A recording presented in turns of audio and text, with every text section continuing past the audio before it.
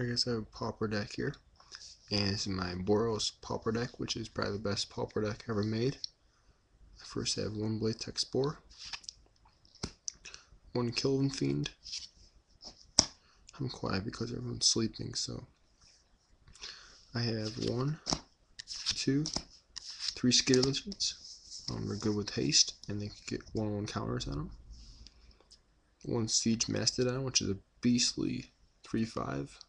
It's 5 mana, but whatever. Hexplay Golem, kind of a joke, but it's not bad. Ariak Sunchaser, which is good with Metalcraft. Kudoltha Ringleader, Battlecry. Attacks each turn, but it's still a consistent attacker. Beacon Hawk, it's not standard, but it's not bad. We have 3 Legion Sky Hunters. Good 2/2 flying. 1 Caravan Escort, which is good for level up. 2 Glowing Gulf Moths, good for 8 life. These guys give you 2 life when they enter. 2/2 with 3 mana. I believe I have 4 lightning bolts. Yes, 4 lightning bolts, which is 12 life, which does a lot of damage. I believe I have 2 Stagger Shocks. Another 8 damage. 2 Assault Strobes. 1 Flame Slash.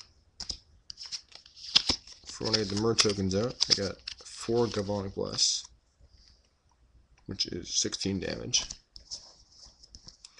1 Flare Husk. Tumble Magnet.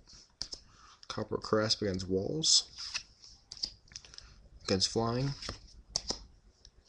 I have no clue. Good for artifact breachers. 3 of those. 2 pacifisms. 3 holy strings for power-ups. The Clawing Gardens is for green mana. It's a little bit off of Boros, but it's you get a token, so it's not bad. I highly recommend putting a Kalani Garden in your deck because it's really effective with I don't know, blockers and stuff. So 2 of those. We have 2 Sajiri Steps protection, and 1, 2, 3, 4, 5, 6, 7, 8, 9, 10 planes. 1, 2, 3, 4, 5, 9, 10 mountains. So a total of 25 lands and 35 spells. That's my Pauper deck, and any questions, please ask. Any additions to this, because it's beastly enough. I've already won 3 tournaments with it, and